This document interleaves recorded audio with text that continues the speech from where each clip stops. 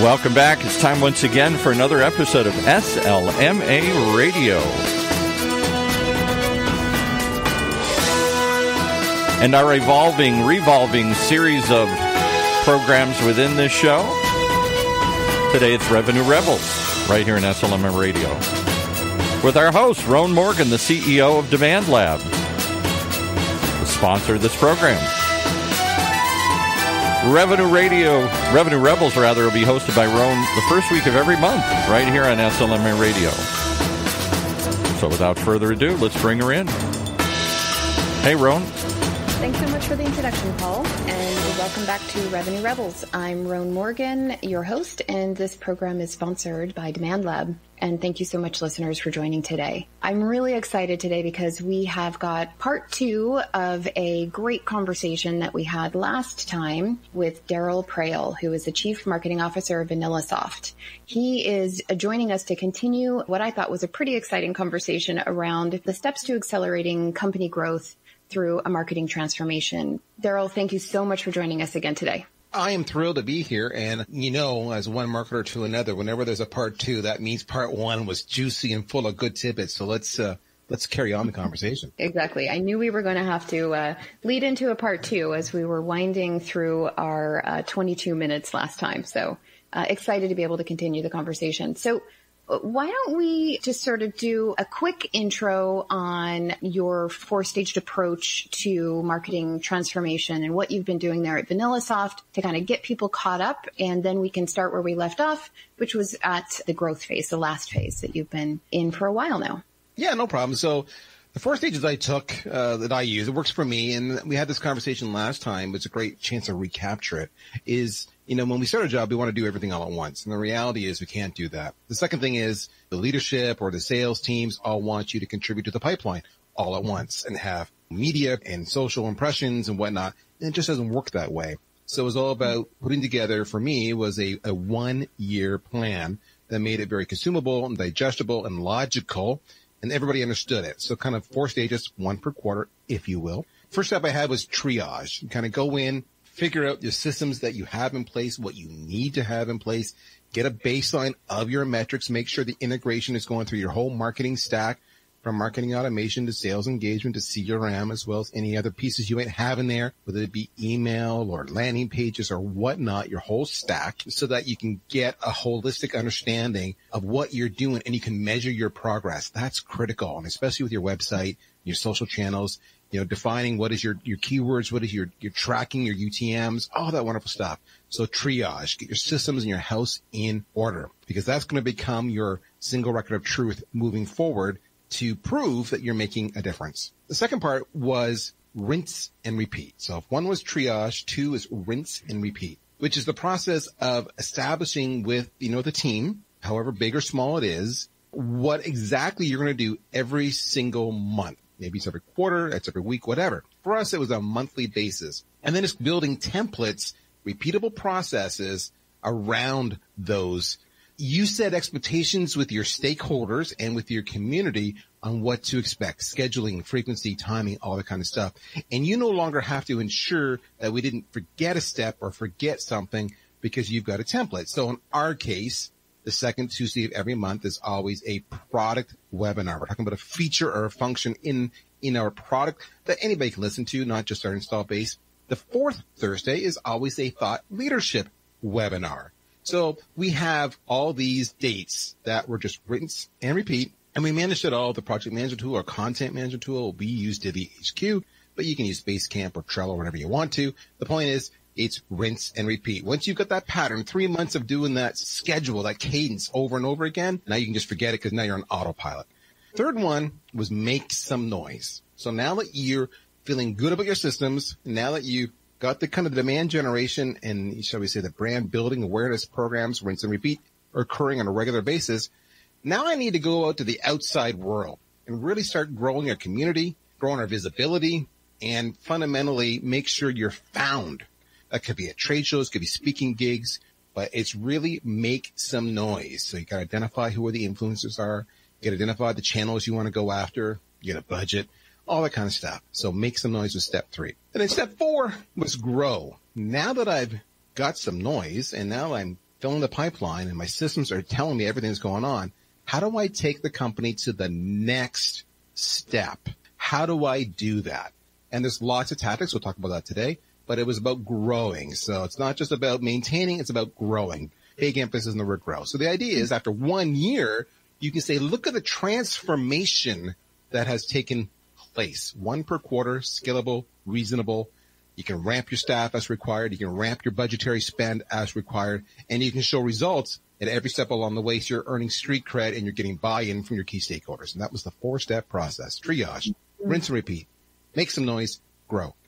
And one of the things that you mentioned before in the rinse and repeat is really about scalability. So something that you create this sort of very strong foundation, got your programs in place. Then as you're continuing forward, you can sort of go back, look at those numbers, see where you want to invest, see where perhaps you shouldn't be investing anymore, and then, really double down on those areas of success.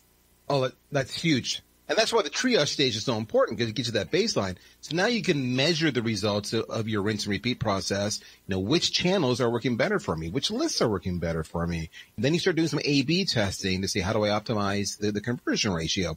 But you can't do that if you didn't triage first. The other point there is truly about efficiency. So how can we automate this, right? So again, the triage process, maybe I put in some Zapier connections to make sure I'm updating various Google Sheets, everything else that are necessary within the company so that I don't have this manual data entry process and my team can focus on doing what they do as opposed to admin work. So that was huge. Yeah. Well, as you know, I'm a big fan of automation. So, yes. So now you're in the growth phase and you're looking back. Maybe tell us what exactly is happening during this growth phase. Sounds like it is a lot of sort of studying what's been done, refinement, advancement. But what are some of the less obvious pieces of the growth phase of this puzzle? I actually gave a presentation on this recently to a product management association. We had about 1,000 product marketers and product management people, and I was speaking about, growth marketing. And we actually had this conversation. So some of the growth tactics you can do that are perhaps less obvious, and I'll just go through a few. We can just cherry pick these. Don't be afraid to challenge the experts. You do it with courtesy and with respect. But just because a best-selling author who's got 50,000 followers out there says the sky is blue doesn't mean the sky is blue. So you can call them out. You can do that, I can say respectfully. What we ended up doing was we would actually, have a little debate back and forth, maybe a few to and fro's on LinkedIn, wherever this discussion was happening. And then I would reach out to them directly behind the scenes. And I would say, Rhoan, it seems we disagree on this topic, but it also seems there's a lot of passion in the community about it. Let's do a live debate. You are position A, I am position B, and I don't need to win and you don't need to win because no matter what, we're both going to say something and the community will get value out of it. But we know there's traction here. People like conflict. You're an A and I'm on B. Let's do it. So, and we've had fantastic success with that. We've had webinars well in excess of 1,000 people live streaming. The beauty of that is you're building your brand by leveraging their brand, and you're building your reach by leveraging their reach. And the other part about that is they're promoting you. So it's giving you that subtle endorsement, which I know we all kind of know by now. But the reality is you're not just doing it by email. Now you're doing it on social, and you're using multiple pieces of content, video to do it. In my case, often it'll appear to the public that influencer I'm arguing with on social that we're fighting. Behind the scenes, I'm like, okay, so tomorrow I'm going to post a video saying you suck. You wait 24 hours and then you post a video saying I suck. And then, okay, now you go in 3 days from now and you go get your network to take sides. They'll take your side and I'll get my network to take my side. So you kind of build up this guerrilla hype, this anticipation. And it's amazing how that gets a lot of traction. So that's the one thing. Don't be afraid to challenge the experts. Don't be afraid to consort with the enemy. I took on my competition earlier this year. They've been making hay of this statistic on a piece of research that they've done. And they say, this is the truth. And if you don't do this, you're stupid. I actually took that video clip and I went to a trade show and I played it. Here's my competition saying, if you don't do this, you're stupid. Poll, how many people in the audience don't do this? Most of them don't do it. Mm-hmm. So according to my competition, you're stupid. So I said, let me explain to you why my competition's wrong. And then I went and did it. Now, what was great about this was I was able to identify a few agitators in the crowd who I know on social. And I before this, I said, hey, check out what I'm going to do. I'm going to show a video of me going after my competition. They filmed it. They posted it. They tagged my competition. So now he's responding behind the scenes. He and I are coordinating. Oh my gosh, let's have some fun with this. Don't be afraid. Your competition is not your competition. Yes, they're going for the same buck you're going for, but usually in most cases, there's lots of bucks to be had, and you can't all get it. So work with your competition to create a little hype. So consort with the enemy, I call that. Don't be afraid to call out falsehoods, all right? So again, if somebody says this guy is blue, you can say you're wrong. And you can have that debate. You don't have to have the live stream like I talked about earlier. You can just have that conversation. What you need to understand is social media especially, it's full of lurkers. There's only a small percentage of people who actually contribute to the conversation. Most people are reading and they're watching and they're observing and they're forming opinions. And when they see you not being afraid to take on, the thought leaders, but being respectful, having a valid take, your street cred goes up dramatically. And now they start talking about you. That's the big thing. That thing is newsjack. So give an example. We don't have any venture funding at VanillaSoft. We grew organically. It's crazy, but we're making a lot of money without any venture funding. But my competition, they do. So why does that matter? Well, because they've got a fair amount of vendor funding. They reach over $100 million in funding. There's a lot of financial analysts and a lot of research firms that track them, the classic Google alerts. So what do? I go out and I issue press releases and I tag my competition in my press release. And I know that within seconds, that community who follows my competition now knows about me. So a good example of what we did was we invested a lot of money into growing all of our reviews on sites like G2 Crowd and Capterra, even Google. And we dramatically raised it. And depending on the report analysis you do, you can see that we're better now than our competition based on user feedback. I issued a press release saying we're better than them. And we named them. The beauty of what I did there with the press release and naming my competition was that I got a lot of visibility with the people, the real unknown influencers that I can't easily reach. They all found out about me. And within hours, I had multiple tier one venture capitalists calling us up to say, hey, you guys are doing some great stuff. Let's talk. That's all about make some noise and guerrilla. That's just some examples. I got a lot more. I can go on for hours. I don't want to consume the whole content in that point. Very fun and some pretty exciting and pretty bold ideas there, which I think takes some certain types of personalities to be able to pull off for sure. And I'm actually excited to try a few of them out myself. I would never even thought of it. Let's take a quick break, a quick little commercial from Paul, from the sponsor, Demand Lab, and then we'll be back in just a minute to continue the conversation with Darryl. All right. During that brief break, we want to just remind you that Demand Lab, the sponsor of this program, helps organizations like yours transform their revenue potential by connecting their greatest assets, people, processes, technology, and data, something we talk about all the time. They connect all that through customized revenue ecosystem solutions. It's something special. It's something they do better than anybody else by leveraging marketing technology, data science, governance, and analytics, and content. Demand Lab helps B2B organizations, again, like yours, advance business goals and drive revenue. If it sounds complicated, it's not. It's really magic, and you really should learn more at Demand Lab's site, demandlab.com, just like we said, demandlab.com. All right, with that out of the way, let's pick our program back up with Rhoan and her guest.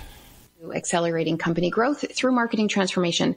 Super exciting stuff. We just got through some really interesting guerrilla tactics that I absolutely love and can't wait to actually implement ourselves. What I'd love to be able to do is talk a little bit about some of the results that you've been able to measure, and then let's get into some of the team, how you've grown your team. Can you talk to data points or anything specific that you guys are looking at every day and are able to attribute to your process? Sure. So we track all of our channels. And our channels that we track would be leads coming from white papers or ebooks, like review sites, Capterra, G2 Crowd, search engine marketing, organic search, webinars, and events. And those are the primary ones. And what I can tell you is search engine marketing for me and my market is the most expensive actual cost per lead, CPL, above all. However, it has the highest conversion rate. I think that's because of intent. People are going, they're seeking intentionally, and they're finding you. So search engine marketing is an expensive investment for me. It is a very high CPL, biggest conversion, and the biggest deal size. Now, if you want a very affordable cost per lead, and I can tell you, my search engine marketing costs are over $300 CPL. Now webinars or live streams for me, my CPL is $6 a person. Still has a reasonable conversion rate, but for context, search engine marketing is upwards of 20% conversion into like a free trial, whereas webinars are around 5%. All right. So there's a 4 time there, but it's $6 per. But if I do 4 times 6, then that's all of a sudden that $6 is $24. So it's all relative, but I get a much bigger reach in webinars. My volume is substantially higher. So webinars are great for building brand and reputation. They're a very viable lead source, but search engine marketing is much better for us. Review sites are very strong for us. Our CPL it's up there. It's a little less than search engine marketing, but conversion rate's almost 10% on that one into actual free trial. Organic is the best. And that's where I've been weakest, and I will admit it. When I made the decisions of where I was going to invest, the pot's only so big. And I did not invest in SEO. And that bit me in the butt on multiple times. But I talked to lots of experts, and they kind of said, listen, if you've got the budget, go search engine marketing first and then go backwards afterwards and fix SEO. And that's exactly where I'm at now. So if I look at, where do I need help? I need help on SEO. And that's what I focus on right now. Finally, events. Events are expensive. We look at events not really as a lead generation machine, although they do, of course. What we look at them for is for visibility and reputation building. So we won't do an event unless we're speaking. And that's a paid gig for speaking. I don't care. It's fine. I want my brand visible. I want to be speaking. The biggest thing we did in all of this, and all of our marketing, you talked earlier, Rhoan, about it takes a certain kind of person to do this. We define roles and responsibilities for key people in the company. And in our case, we have 2 public faces, the CEO and myself. And then we have 2 roles. The CEO is good cop. I'm bad cop. And that means I'm the person who can be out there and have an opinion and stir the pot. He's the person that's going to be the academic, the person that talks to the financial folks, the person that cleans up my mess. That was all critical to the process, defining roles and responsibilities and expectations, and making sure that we knew there was going to be some mess. Sometimes you gotta break an egg to make a cake. So that's what we were doing. But those are some of the channels we use, the performance we're getting. And for us, everything to me, if at the end of the day, is cost per lead. That's what I'm always looking at when I think about where am I investing. Awesome. Thanks for sharing that with us, Darryl. I think that's really interesting. And I really appreciate you sharing some of the details. That's really good. And I'm sure that our listeners will be able to relate certainly to the CPL being number 1, and also kind of keeping a constant eye on that, and knowing where you want to improve and digging in. So, hey, I'd love to be able to transition a little bit and talk about the team. We talk with a lot of CMOs and marketing leaders who are going through their own transformation, right? And they're really looking at how to structure their teams to scale successfully, and even just how to structure their teams in today's world of marketing, right? And MarTech, I think it's a big challenge. So I'd love to know, what did your team look like when you came into the role? How has it changed over time? And where are you heading? So when I came into the role, there was no team. That part of my mandate was to build a team. But what there was a marketing agency. And in my case, it was 2 sisters. And they had been with the organization for about 5 years. And the CEO kind of said, listen, we're working with this firm. We like them, but we're not marketing experts. You are. So whatever you want to do, we trust. You want to keep them, lose them. It's your call. In the end, I kept them because they were talented, but even more than that, they had tribal knowledge. They knew all the stuff we had tried before that did or didn't work. They were the only ones. 2 outsiders were the only ones. The arrangement we had them on at the time was 100 hours a month. And they had a very, very, very, very fair rate. I'm based out of Ottawa, Canada. They're based in Florida. But through the power of Slack, It's like they're beside me. They were a great transition for me to kind of ease into it. I hired one individual. This individual actually is from Toronto, so not even in my own office. First hire I made was a remote worker because I knew them, young fellow. And I said, you're going to run all my campaigns. So the Florida agency, they're going to be my sales and marketing ops. They're going to author my blog posts. They're going to help with the social media posts to start. We're going to put them on autopilot. You won't rinse and repeat. So think of Florida is triage, step 1, systems. Now, first hire was rinse and repeat. You own all the campaigns. You make the templates. You make it scalable. And then when we got to stage 3, right, which was the whole make some noise, then I actually hired another contractor, another 100 hours a month, who's going to help me with my events and my analyst relations and my PR. That was stage 3. And then finally in the grow segment, we're now making more substantive investments. So we actually hired a PR firm, and I took my other contractor who was events and analysts and PR, and I said, now you're just events and analysts. PR firm will handle all PR. And then I actually hired an actual social media guru, took that away from the sisters in Florida, and I said, you're just social media. You're going to make sure. And what was interesting about this is kind of important, folks. Managing our social media with input from the team, of course, but more than anything, he's also managing me. Remember, I'm a spokesperson for the company, me and the CEO. So he's busting my hump if I'm not actively on social media. He's sending me conversations because I'm always in meetings to say, you need to comment on this dialogue going on right now. You need to jump in here. He's giving me grief if I've not posted on a periodic basis. He's coaching me, Darryl, you responded too fast to that conversation. You need to wait 4 or 6 hours and then respond because we're gaming the system, etc. So that was important.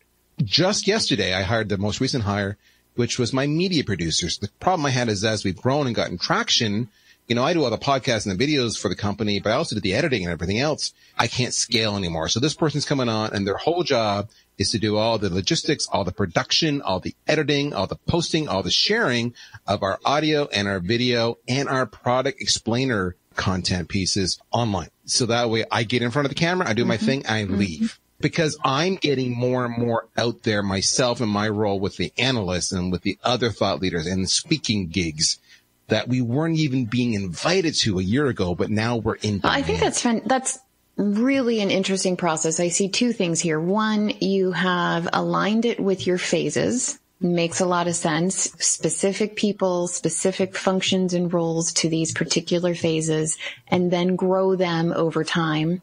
And then the other thing, it's kind of what I actually talk about it here internally. It's sort of peeling off a part of what you're doing, a part of yourself, and handing it over to somebody else. And it's then their responsibility. Still partnered, certainly, in many ways, but that is how you can scale. One person cannot handle all of this. And so as you continue to grow and you have strength in the current team, then you're able to peel off something else, another piece of what you're doing, and assign that into a new person or somebody that already exists. Find the strengths within your team or within the company or outside, hire them in and really let them take over, which is the only way that we're going to be able to ultimately scale big time. And even it sounds like you did that with some of your own team members where you said, okay, now you're focused even more closely in this particular area, and I'm going to have somebody else come in and take on, for instance, PR. Really smart. And that was essential because we also had to prove ourselves, right? So in other words, let's say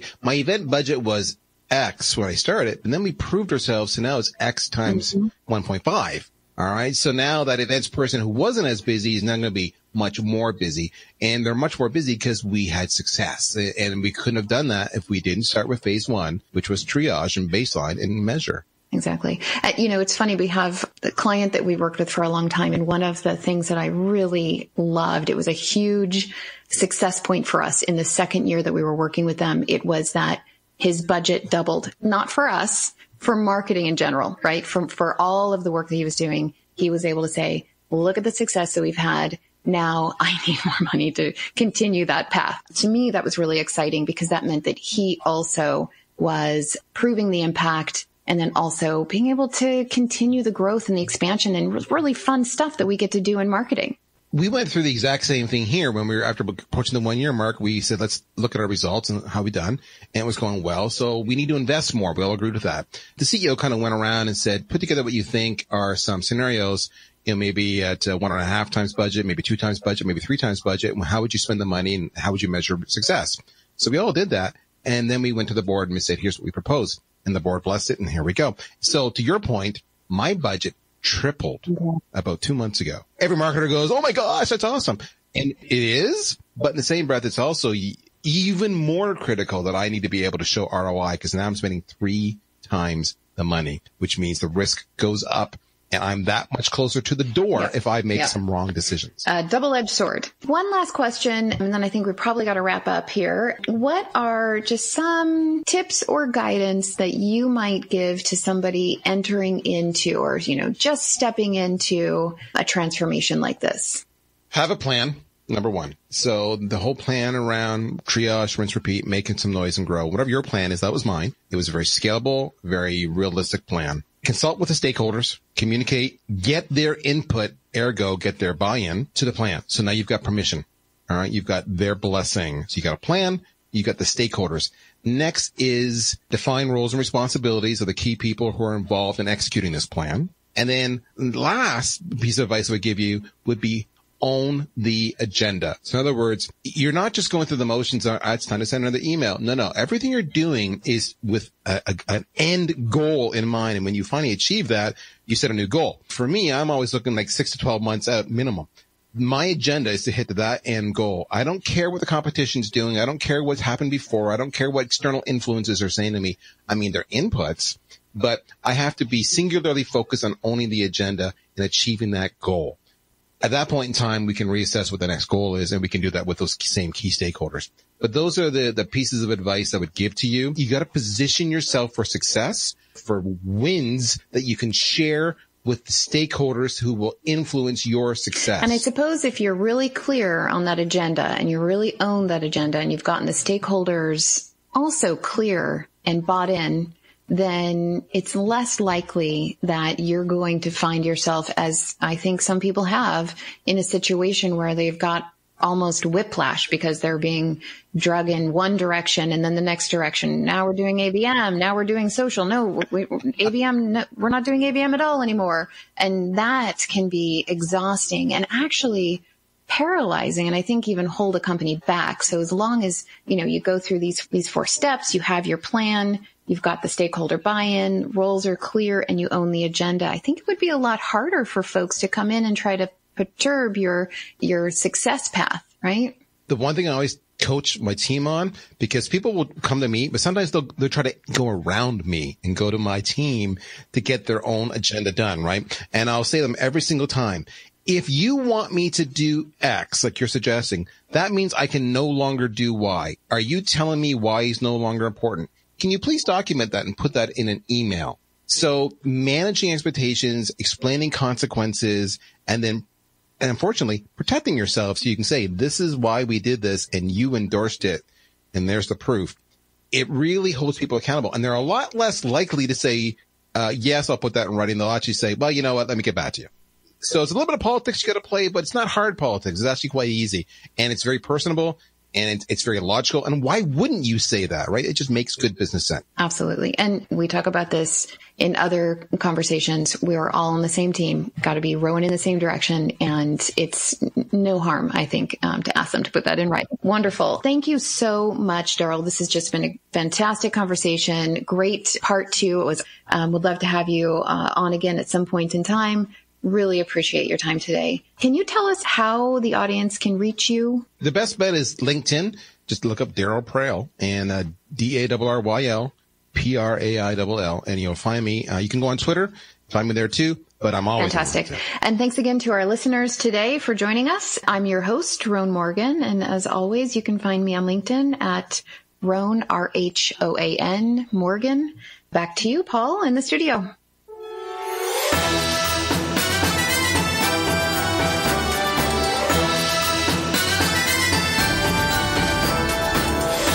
You've been listening to another episode of Revenue Rebels.